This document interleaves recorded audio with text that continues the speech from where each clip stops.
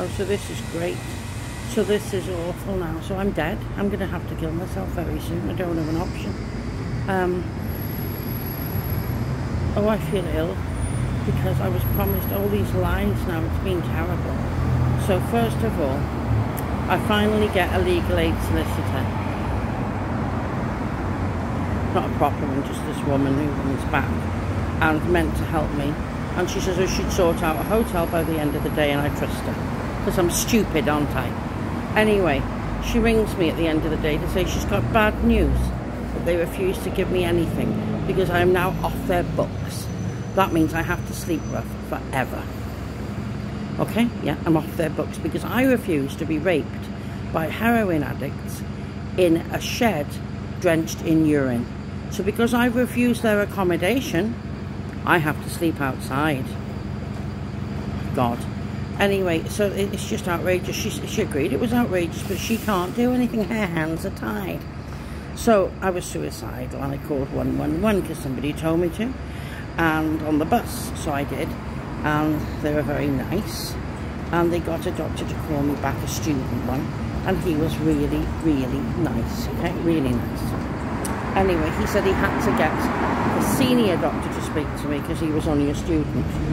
And he said, don't worry, we'll sort something, he said today. You won't be on the streets. You shouldn't be in this position. It's disgusting. They're disgusting. We'll help you.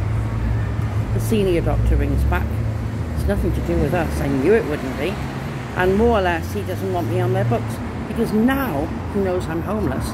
I have become scum overnight. Because that's the way it works. Because if you're homeless, that means you are either on drugs, alcohol, or been to prison. Because that's the law of being homeless.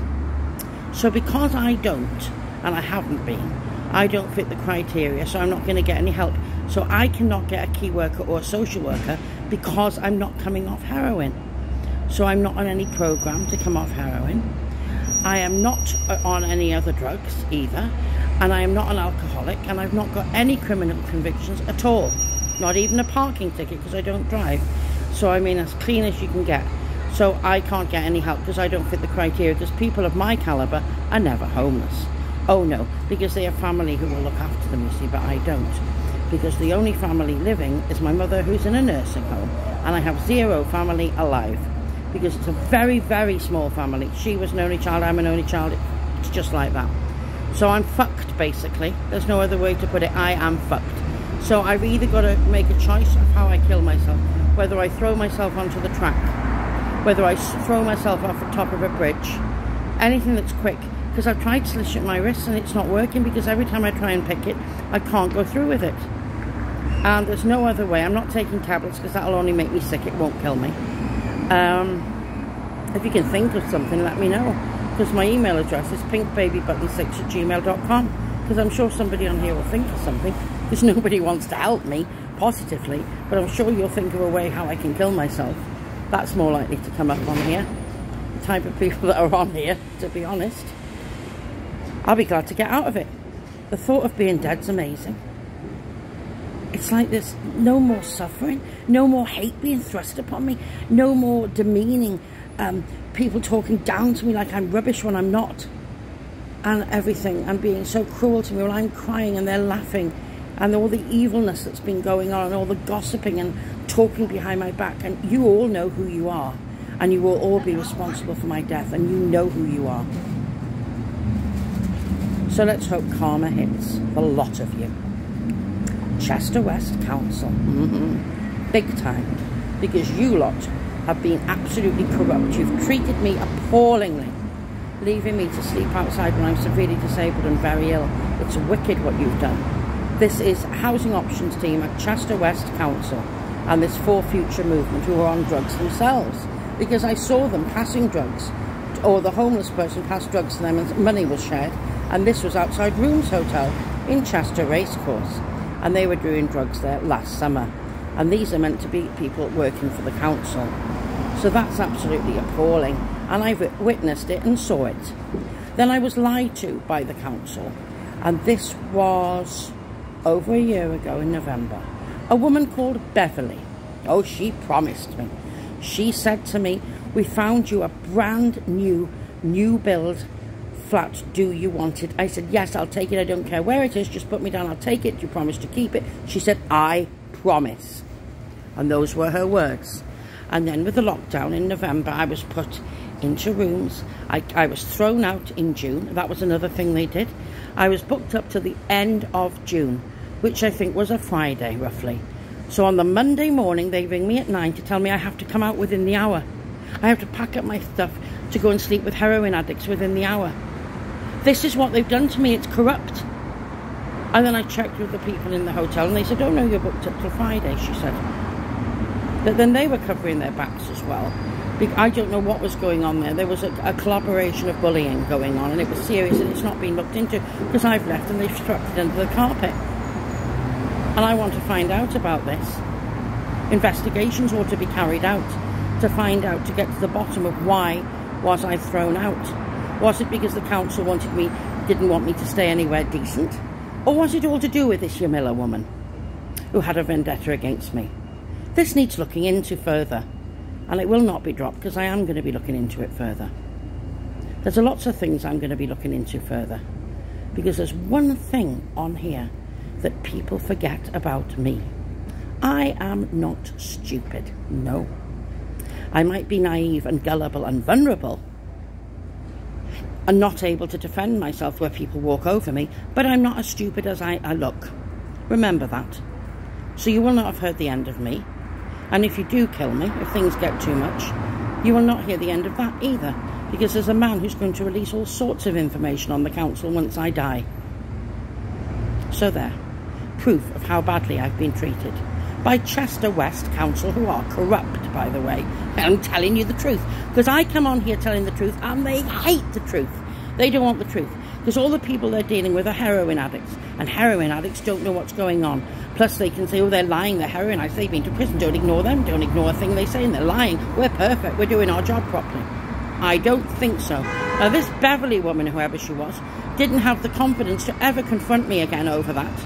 Because it was sheer lies. Because I inquired about that when they showed me that derelict bungalow. And I said, well, why wasn't I shown this new flat? And they said, oh, that went long ago. But I said it was promised to me. So I thought it was being built because of the lockdown last November. Remember the November the 5th, when everything got shut down a year ago, over a year ago now. And Boris Johnson says, we're locking all the hotels down, everything. And that was it, yeah. And they were going to leave me sleep rough. Chester West Council were going to leave me sleep outside. And then Shelter stepped in, because this Chinese man at the railway station got hold of Shelter for me. And we went on the phone. This wonderful man in Shelter, really posh man, really decent guy. I think he used to be a solicitor, proper man. Stepped up for me. And I can remember it happened in a blur. Contacted the council, put me in safe accommodation. And that's how it went from there. And then I was promised this before I went in there. And before the lockdown.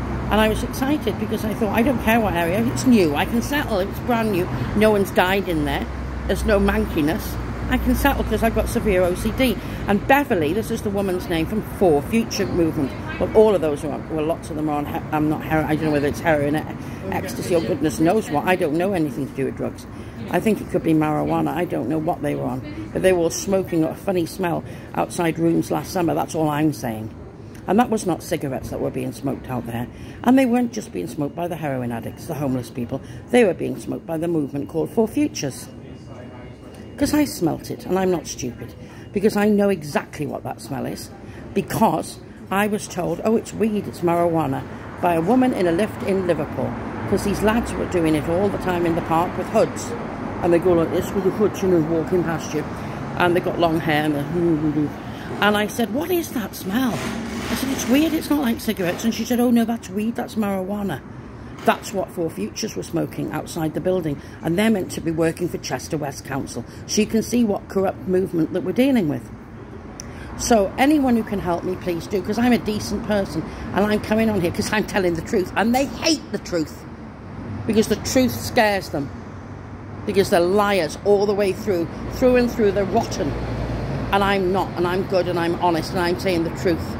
Because I've got no reason to not come out and tell the truth. Why should I hide it when no one's helping me? I am on here all the time, determined, trying to get that one person that will help me before I have to kill myself. It's not as if I've not given myself every opportunity, because I have.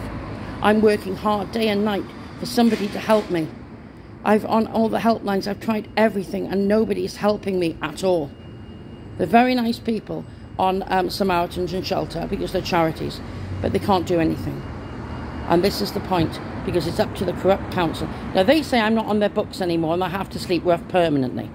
They told the solicitor there was another movement apparently that come out to you. And this homeless man told me all about that. So what you have to do is you have to lay down from midnight till 6 a.m. on 8 consecutive nights. And then they come out to look at you, to prove that you are homeless, even though they know I'm homeless. And then they do a report, and all they give you at the end, he said, is a hostel where you have to share with some other person. It might not even be a female, who's obviously been released from prison, who's high on drugs. And that's the type of calibre that will be sleeping next to me in a room. I don't think so somehow. I think that jumping off a tall building is much more appealing. Much more appealing, because I'm driven to the point of desperation where I'm losing it now. I'm going insane. Nobody has left a finger to help me, and I am reaching out for constant help, and nobody's done a fucking thing to help me. So I'm going to take matters into my own hands, and that is by ending it all and taking my own life, and I will be doing it very soon. But I would be grateful if somebody would help me, but I don't think there is anybody, to be honest. But if there is, it'd be great. And you can contact me. I'm not giving my phone number out here because the trolls will just give me nonsense. So there's such evil people out there who want me to die all the time. They love it when Caroline Flack died. This is the type of people who celebrate things like that. So what I want is, my email is pinkbabybutton6@gmail.com. Pink the colour, baby, button like on a coat or dress, the number 6 like that, @gmail.com. And you can give me any help or advice. Please, I want to be reported to a newspaper. I'm willing to be interviewed by anyone who can help me. Please contact me. I'm thoroughly desperate. I'm willing to travel anywhere in the country. If someone will interview me, put me on a newspaper, put me on the radio, do anything you like with me, because I'm desperate now. Thank you very much.